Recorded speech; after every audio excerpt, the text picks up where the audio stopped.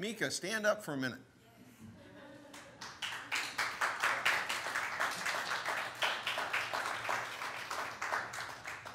Okay, now you can sit down. In addition to the talent he has, did you notice there was no music? Yes.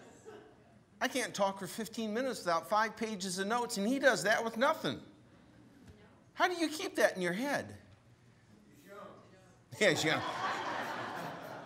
I was going to contrast the first piece of music with the piano and the clarinet, and both of them had music. Never mind. They said it. I didn't bring it. I admit it. Thank you, Mika. We're continuing our series on the life of Moses. When we were together last, we watched the golden calf situation in Exodus chapter 32. So you might want to open there. We'll be close, I'm pretty sure. Today we're going to cover probably, at least in my mind, the most vital section in the Bible that we need to understand if we're going to have an intimate relationship with God. There's lots of important passages, but if you want to have an intimate, loving relationship with God, you need to understand what Moses is going to teach us today in Exodus chapter 33 and 34. This is probably the most important because God reveals his glory in written form for those of us who aren't in the rock with Moses. And for us to understand and get this glimpse of God's glory, there's 3 things we have to do. First, we have to seek the pardon of God. We also have to covet the presence of God. And we have to desire more than anything else the very person of God. So let's see how Moses illustrates these 3 behaviors as we turn to Exodus chapter 33. This is after the fiasco of the Israelites and the golden calf. After Moses figures out what was going on, he prays for God's mercy. And God answers the Moses prayer, but there's a stipulation. Looks at Exodus 33, verses 1 through 3. Then the Lord said to Moses, "Depart and go up from here, you and the people whom you have brought out of the land of Egypt, to the land which I swore to Abraham, Isaac, and Jacob, saying, to your descendants I will give it. And I will send my angel before you. And I will drive out a whole bunch of people that I can't pronounce." Verse 3, "Go up to the land flowing with milk and honey, for I will not go up in your midst, lest I consume you on the way, for you are a stiff-necked people." Now, I wrote this sermon last week while I was being a veggie cop at camp meeting. There's a picture of us veggie cops across from the men's bathroom if you need to see what a veggie cop looks like. And I was having trouble with the concept of stiff-necked people. So if you know anything about Southern, you know they have a pretty impressive research library. So I go in there and read about 22 different commentaries on the term stiff-necked people. And I didn't get a real clear understanding of how to communicate that to you. And then by the end of the week, God answered my prayer on how to communicate that concept to you. It started the first day I was at camp meeting. The veggie cops and the transportation people drive golf carts. So in the morning devotion and announcement time, we got the reminder that golf carts are to be only on the sidewalk. If you've been to Southern, you know it's a very nice campus. They maintain it quite well, and so we don't want the grass messed up by golf carts. Seems pretty straightforward. Don't drive on the grass. I mean, even a slow person like me can figure that out. So Tuesday is preparation day. We get everything ready. You know, the divisions get ready for the children, and we have a meal that night at the dining hall. And Thursday morning we have worship again because we need to get ready because you all are coming. So in the announcement period of our worship time, we were reminded not to drive on the grass. Seemed pretty clear to me the first day, but apparently some of us were a little bit slow in learning. So you all come on Wednesday night, we have our first meeting. Thursday morning at worship, not only are we reminded in worship announcements, but all the veggie cops and all the transportation people have an hour meeting afterwards. You don't understand how many different ways we were told, don't drive on the grass. To the point where the campus security, they're kind of like one step above veggie cops, and Collegedale police, they're the ones who have the guns, so they're important. They are there and they are threatening us that if we drive on the grass, we are going to be arrested and prosecuted. Now you would think after 3 times and being threatened with your job, you would get the idea. Oh no. I'm at the security crossing place. I go like this a lot. That's my job at camp meeting. Wait, come, wait. So you guys don't get run over by cars. And behind me is the upper level parking area of the main church. That's the overflow parking where people go and we bring them down in shuttles to the main meeting. I kid you not. This is Friday. We've had 4 meetings on the topic of don't drive on the grass. And here is one of our pastors driving an 8-passenger golf cart literally up the hill. I now understand what God meant when he said stiff-necked people. Some of us are just slow to learn. And the Israelites in Exodus 32 demonstrated that they, like one of my fellow pastors, sometimes either just don't get it or they choose to ignore it. Now, if that helps you understand stiff-necked people, good. If not, go on a mental vacation because I'm going to talk to you a little bit more about stiff-necked people, because that's what God called his family in the desert. And I'm afraid some of us in his family aren't much different. This is not a compliment if you're not with me yet. This is kind of a warning. And because of their stiff-neckedness, because they're stubborn, God says he's not going to go with them to the promised land. Why? Why would God say, I'm not going with you anymore? Disobedience is, we have a simpler word for disobedience. It has 3 letters, starts with an S. What's it called? Sin. God knows that his stiff-necked people are more than likely going to sin again, and if he was with them, what's going to happen to the sinners? They're going to get wiped out instantly. God and sin don't mix, and he wins every one of those competitions. So he knows that he loves his children. His children are going to be stiff-necked for a little while longer. They're kind of slow learners, so he excuses himself so they have a chance of surviving. Now, keep your finger in Exodus 33. We're going to come back, but I want you to turn to Acts 7 for a moment.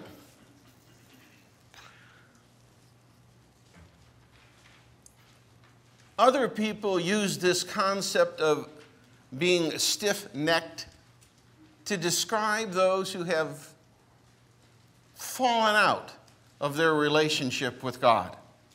I want you to be in Acts chapter 7. Look at what Stephen says in verse 51.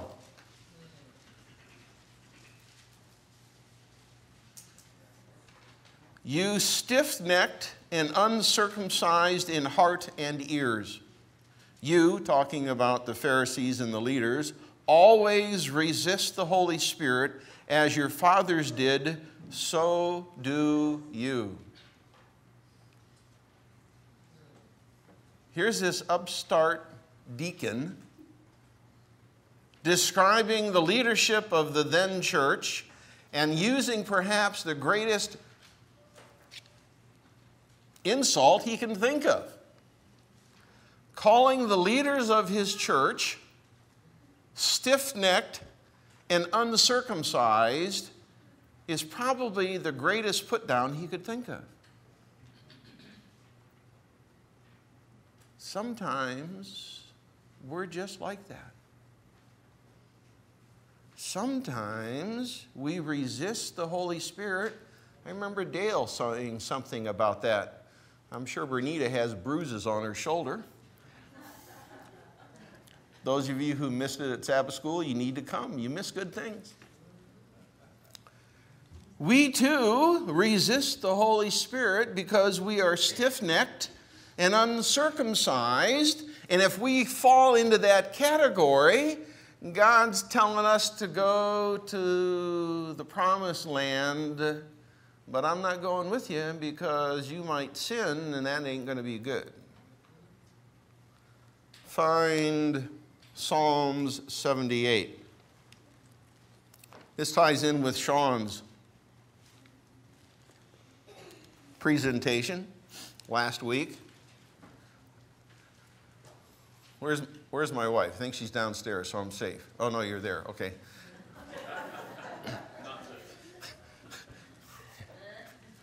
Between watching Dwight Nelson and Sean, she picked Sean.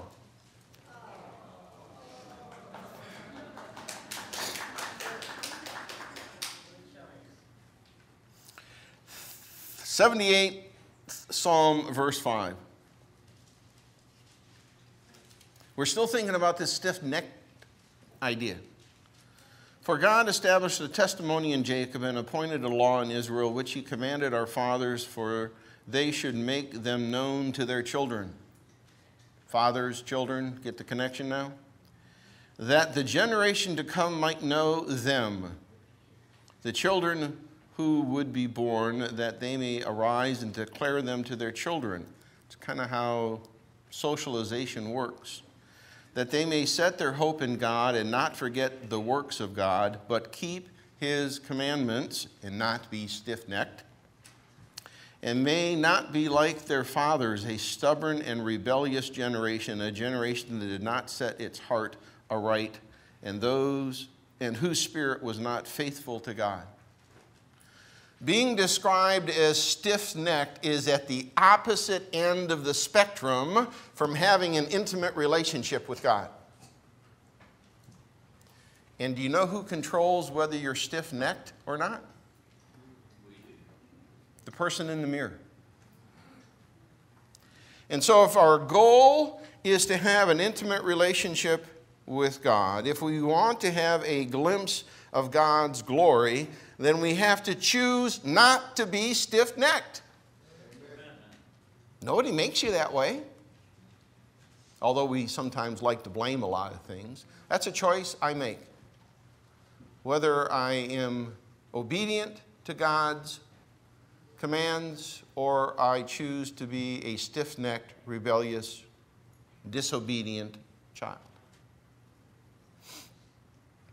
God knows that if he is in the presence of sin, it's not going to go well, so he sends an angel instead of the cloud and the pillar of fire.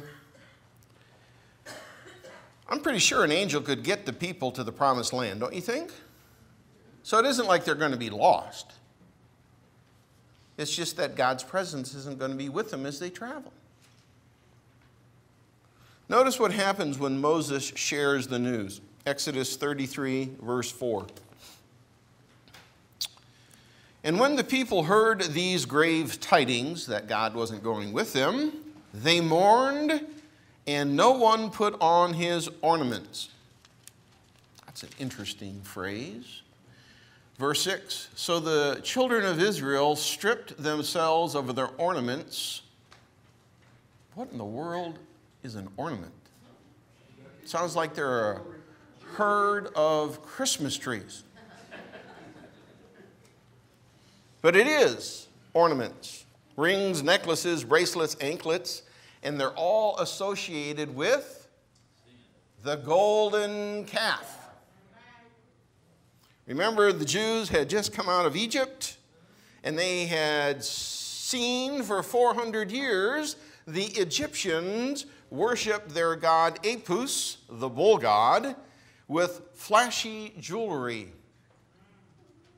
So, remember back the last time we were together, the Jews had trouble with this invisible God, so they asked Aaron to make them something they could see. He made the golden calf, and as long as we're going that way, we might as well put on some Christmas ornaments and worship the golden calf. Because the wearing of the jewelry and the golden calf worship were of Egyptian influence, what's going on here is the Jewish people are choosing to repent. They understand they have taken a wrong turn, and they are turning their back on the wrong way and are choosing to follow the right way. We heard about repentance earlier today. In fact, it was one of the focuses of the Sabbath School program at 9:30 that Terry did for us. The thought I want to plant in your mind, if we want to have an intimate relationship with God, like Moses does, then we have to have repentance of known sin in our lives. Repentance means you turn your back and go the other way. Why is it so quiet all of a sudden? I think your mind is thinking about all those secret sins. Here's the idea about repentance. It's one thing to know that God and science tell us it's not good to consume caffeine. That's up here. Repentance is when I choose to implement that truth in my life. We are really good at pointing out sin, especially in others. But repentance is when I understand the sins I'm engaged in, and with the help of the Holy Spirit, choose to stop doing them. Then I will have sought the pardon of God, which is the first of the three things we have to do if we're going to glimpse His glory. After we ask for His pardon and demonstrate our repentance, you also have to covet the presence of God. Moses is brokenhearted because God's not going to be leading out in their journey. So, as he often did, he takes action. Go to Exodus 33, verse 7. So Moses took his tent and pitched it outside the camp, far from the camp, and called it the tabernacle of meeting. And it came to pass that everyone who sought the Lord went out to the tabernacle of meeting, which was outside the camp. Now, please remember, this is not the wilderness tabernacle that we've talked about. This is Moses' personal tent that he pitches outside of the camp. Which begs the question, why? Why wouldn't he pitch his tent with the camp? It's outside the camp, but because he knows God's presence isn't in the camp. So if he wants to commune with God, he has to leave the camp so God's presence will come down and commune with him. Notice what happens when Moses goes into the tent. Verse 9. And it came to pass when Moses entered the tabernacle, this tent we're talking about, that the pillar of cloud descended and stood at the door of the tabernacle, and the Lord talked with Moses. Verse 10. All the people in the camp saw the pillar of cloud standing at the tabernacle door, and all the people rose and worshiped, each man in his own tent. So the camp of the Israelites sees the presence of God over Moses' tent. They're back in the camp in their tent. You with me? So Moses pitches a tent and seeks the very presence of God. The vast majority of the Jews aren't qualified to have that kind of an intimate relationship because they're stiff-necked. Verse 11. So the Lord spoke to Moses face to face as a man speaks to his friend. That's a pretty good description of the intimate relationship that Moses has with God. Amen. Moses and the Jews could have made it to the promised land with the angel acting as a guide. I've already said that. But that wasn't Moses' desire. Moses wanted the very presence of God to be with him. Look at verse 13. Moses says, Now therefore I pray, if I have found grace in your sight, show me your way that I may know you and that I may find grace in your sight. And consider that this nation is your people. Moses isn't satisfied with an angel guide. He wants the very presence of God. Amen. And once again, God responds to Moses' prayer. Look at verse 14.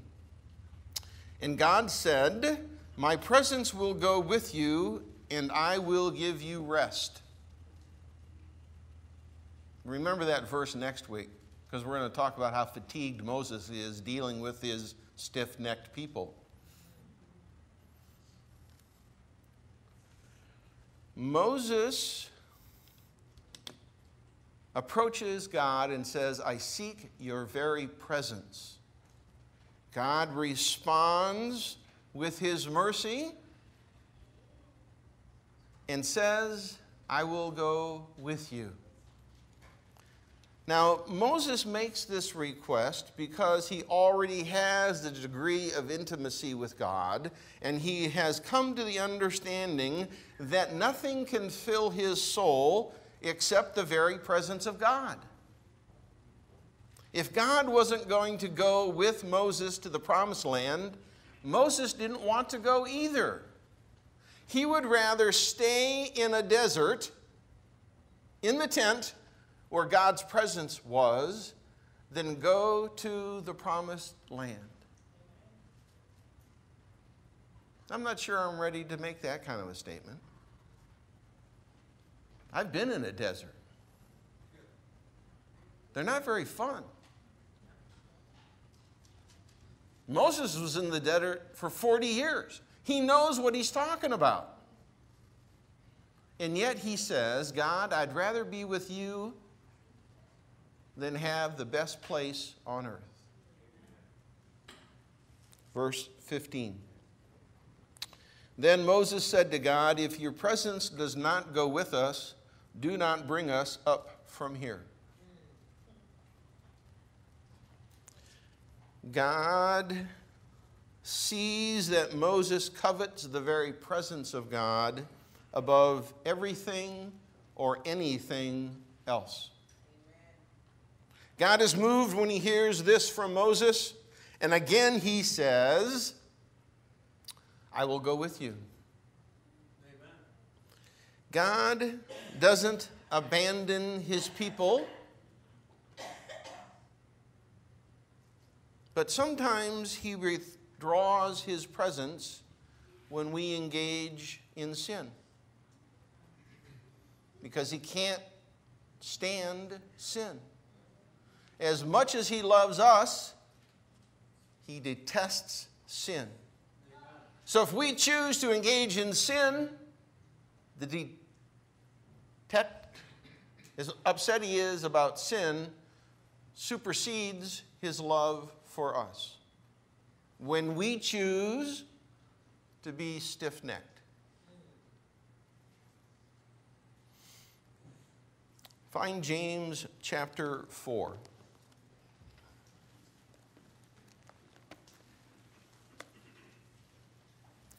God abandons rebellious, stiff-necked children. Sin interferes with an intimate relationship with God. James chapter 4, verse 7. Therefore, submit to God, resist the devil, and he will flee from you. Draw near to God, and he will draw near to you.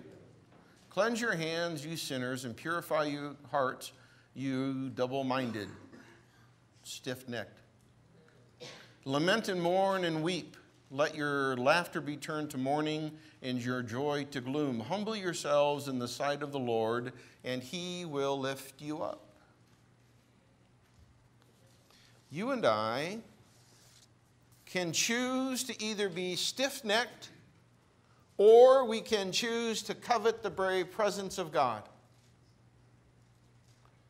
And it's obvious which one we have chosen because our behavior will tell us. Do I engage in things that I know are displeasing to God? Or would I rather be in the worst possible situation as long as I know God is there? It's true God is never very far from us, according to Acts 17:27, but he doesn't impose himself into our lives. He wants us to seek after him. Find 2 Chronicles chapter 15. 2 Chronicles chapter 15. I don't hear many pages turning. I know you couldn't have found it that fast. Because I hadn't found it yet and I have it marked. 2 Chronicles 15. It's kind of near the front. God is not going to impose himself in our lives. 2 Chronicles 15, the second half of verse 2 says, "The Lord is with you while you are with him. If you seek him, he will be found by you, but if you forsake him, he will forsake you." You define the type of relationship you have with God. You want an intimate relationship? Be intimate with God. So how do you go about drawing near to God and have this intimate relationship that Moses has? Well, that's a whole sermon in itself, but I'll give you two ideas. The first is in the book of Hebrews. Find Hebrews chapter 7.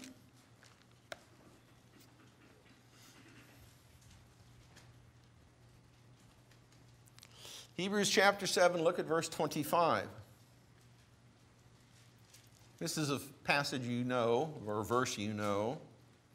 Hebrews 7:25. Therefore he, Jesus, is also able to save to the uttermost those who come to God through him, since he ever lives to make intercession for him. The way you have an intimate relationship with God is to draw near to him through faith in Jesus Christ. Without faith in Jesus Christ, the doorway to an intimate relationship with God, you can't get there from here. You can know about God, you can know about what the Bible says, but you aren't going to have an intimate knowledge of God unless you demonstrate faith in Jesus Christ. That's step one. Hosea chapter 14 is step 2.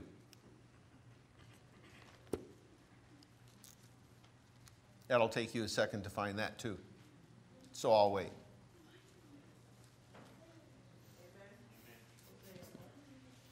Chapter 14. So you need to invest in these little blue flags, and you put them right where you need it. And then you have so many you forget where you're going. Hosea chapter 14, look with me at verses 1 and 2. O Israel, return to the Lord your God, for you have stumbled because of your sin. Take words with you and return to the Lord to say to him, take away all sin. Receive us graciously, for we will offer sacrifices of our lips. That's a description of repenting from all known sin in our lives.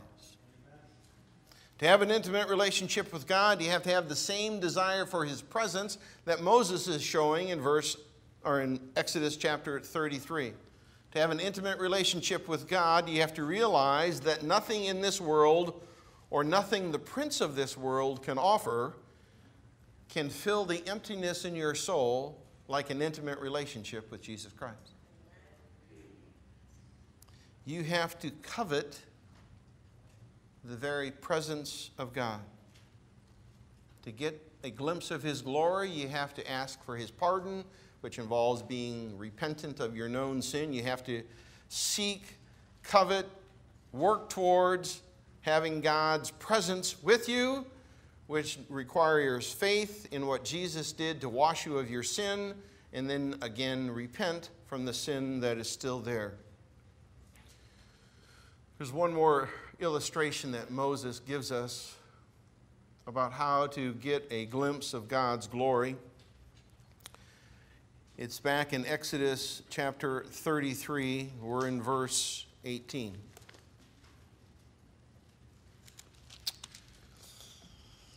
Exodus 33, verse 18. And Moses said, please show me your glory. Now, when I was working on the sermon, I thought back of all the prayers I've engaged in, and I can't once remember making that request. Maybe you have. I can't remember ever asking God to do that. I ask him a lot of things, but that hasn't been one of them. And yet God wants to show us his glory if we just ask. He never imposes. And Moses shows that his greatest desire, Moses' greatest desire, is to have an intimate relationship with God, and he wants to see all of God. Moses, at this point, has already spent 40 days on Mount Sinai getting the 10 Commandments from God. Moses has been privileged more than any other man since the fall in his relationship with God, but he asks for more.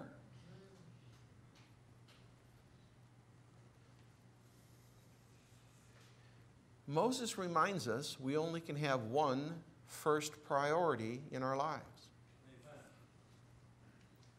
You can't have two. What's our first priority? Seek ye first the kingdom of God, and all this other stuff will take care of itself. Amen. And yet Satan wants us chasing after all that other stuff, doesn't he? God gives Moses a pretty awesome answer to his request. Go to verse 19. Then God said, I will make my goodness pass before you, and I will proclaim the name of the Lord before you. I will be gracious to whom I will be gracious, and I will have compassion on whom I will have compassion. There's a sermon in that verse alone. Goodness refers to the whole character and nature of God. Moses is going to get it all. Lord, in verse 19, means the one who is, who was, and who will be. He's getting it all on all of it. God's mercy and compassion can't be earned. It's only given to those who God wants to give it to. Verse 20, God warns Moses you can't see my face, for no one can see me and live. But God is impressed with Moses' request, so God tells Moses to stand on a rock. And as his glory passes, God is going to hide Moses in the cleft of a rock. We're going to sing about that maybe in a few minutes if I ever get through this. God would cover his hand. The words hand and back are an anthropomorphism. See how it's highlighted in gold? That's like, you got to get this one right. Anthropomorphism is attributing human characteristics to God. Hand, back. God is using tools to help us mere mortals understand who he is. Gene Brewer, who I like to pick on because he always sits up front, and Dale's bigger than I am and he beats me up when I pick on him. Think about Gene Brewer trying to describe the complexity of the human mind, which he does quite well to us, but this time he's explaining it to white lab rats. That's what God's trying to do to Moses. God is trying to communicate all of his nature and character to a mere mortal who can't understand in the first place. So we're in Exodus 34, chapter 1.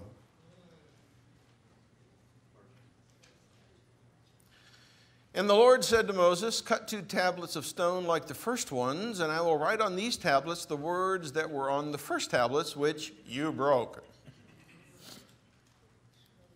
Early in the morning, Moses takes the tablets that he has cut and climbs to the top of Mount Sinai, which according to the experts is 7,500 feet tall and takes about 4.5 hours to climb.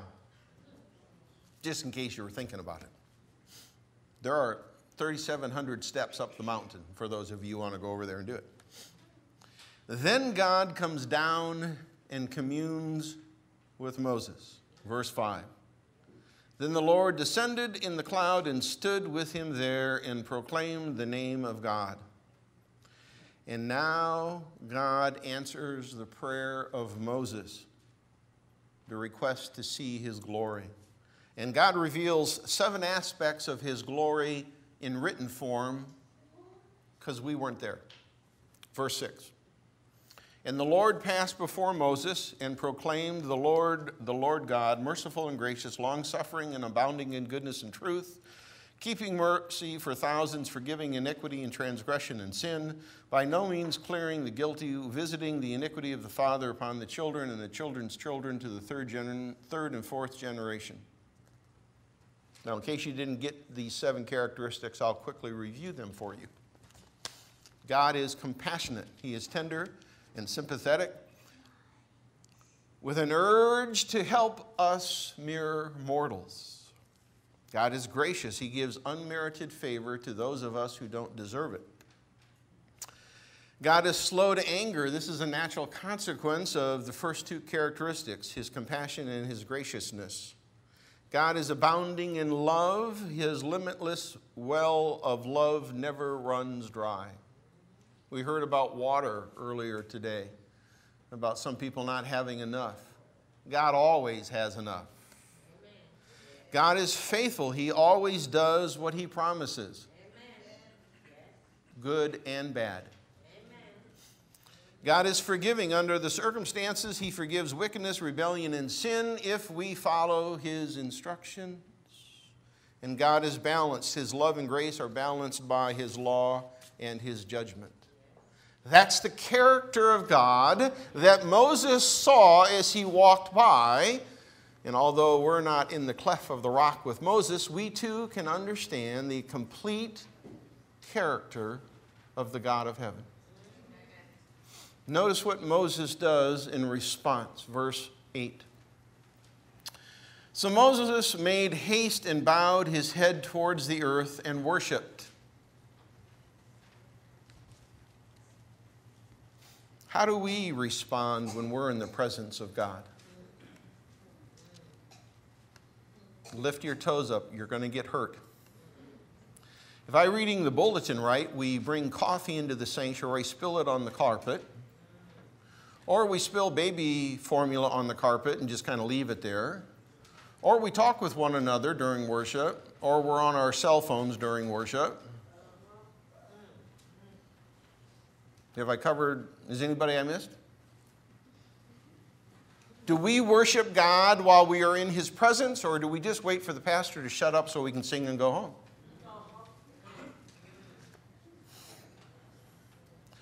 We choose to be stiff-necked, or we choose to have an intimate relationship with God. The choice is ours. Moses chose to worship God. Once again, Moses is up on the mountain with God for 40 days, and as God spoke, Moses wrote down the 10 Commandments. The first set of tablets were broken. Those tablets were inscribed by the very finger of God. These tablets are carved by Moses with a hammer and chisel. Here's an interesting thought. Sin always causes us to end up with God's second best. The sin of the golden calf meant God's inscribed tablets no longer exist. But when we repent, ask forgiveness, we get tablets made by a man. Here's another illustration. How many people think Adam and Eve would have rather lived inside the garden than outside the garden? I would. Why would I want to toil for food? Just go pick it off the vine. Go to Genesis chapter 3 for a minute. Genesis chapter 3, verse 17 and onward. Because you have heeded the voice of your wife and have eaten from the tree of which I commanded you, saying you should not eat, cursed is the ground for your sake. In toil you shall eat of it all the days of your life. Both thorns and thistles you shall bring forth for you. Aren't you lucky? And you shall eat the herb of the field. And in the sweat of your face you shall eat bread, till you return to the ground. In other words, till you die.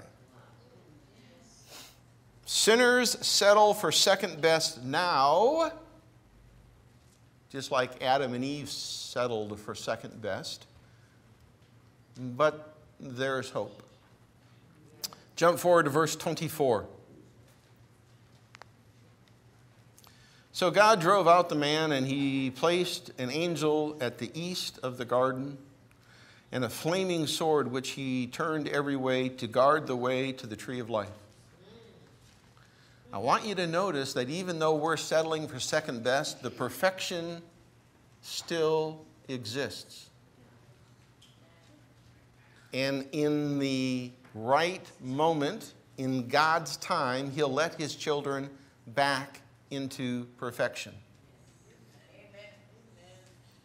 So we can go through life being stiff-necked, rebellious, or we can follow Moses' example and have an intimate relationship with God, knowing that that intimate relationship will prepare us to go with Jesus to heaven when He comes to take us home. An intimate relationship with God is capable for any and all of us as long as we choose to have it. It's important to claim the cleansing power of Jesus' shed blood. That's the pardon we need from God, because we too are stiff-necked people. But if that's where you stop in your relationship with God, you can't get there from here. Sanctification, glorification, those are byproducts of an intimate relationship with God. If you continue to choose to be a rebellious, stiff-necked person, the sanctification doesn't happen. Without the sanctification, you aren't going to be ready to see Jesus come in the clouds. Because when he comes in the clouds and you're not ready, it'll be like missing the bus. And there is no second chance. So my challenge to you today is to think about what Moses said. If your presence doesn't go with me, I don't want to go. And you and I, through our behaviors, tell God whether we want to be stiff-necked or whether we want an intimate relationship. The power is in our hands. I think we're going to sing 520, if I understood the bulletin that I've misplaced. Let's all stand as we sing number 520.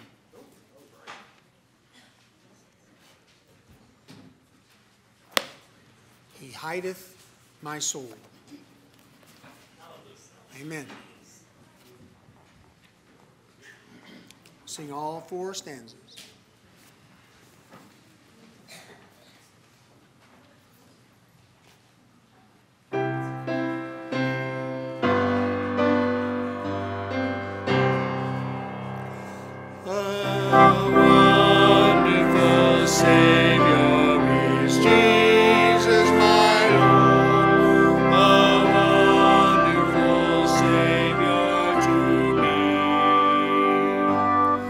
He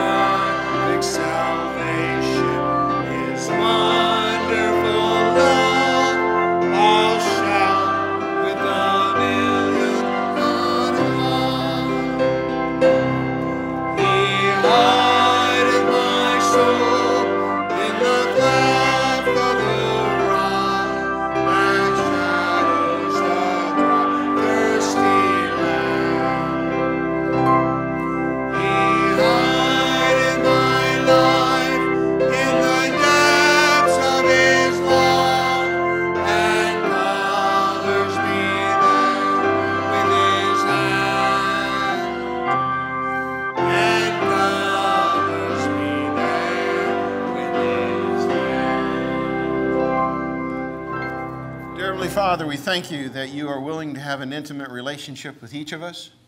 Thank you for the illustration that Moses provided, that we know what it'll take for us to be that special friend of yours. Thank you for Jesus, who died on the cross that the first pardon would be given. But help us to understand, Lord, that there is more after accepting his shed blood. Provide your Holy Spirit that we might choose to be an obedient, loving child, that we might have that intimate relationship and be ready to see Jesus when he comes in the clouds, is our prayer in his name. Amen. Amen.